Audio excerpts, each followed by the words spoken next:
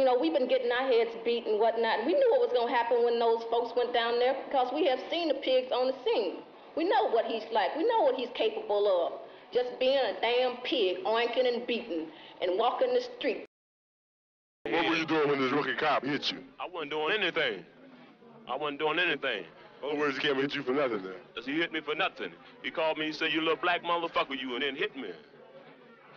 By this time, I didn't have no other choice but to hit him back. To shoot to kill any arsonist.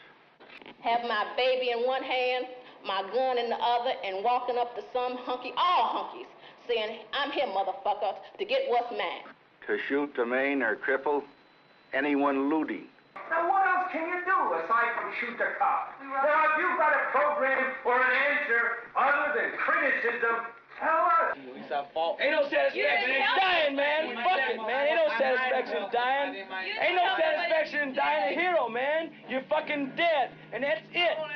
You can die a hero, you're still a fuck. We got a plan. Fuck it, man. When you're dead, it ain't no difference, man. You're a fucking hunk of shit.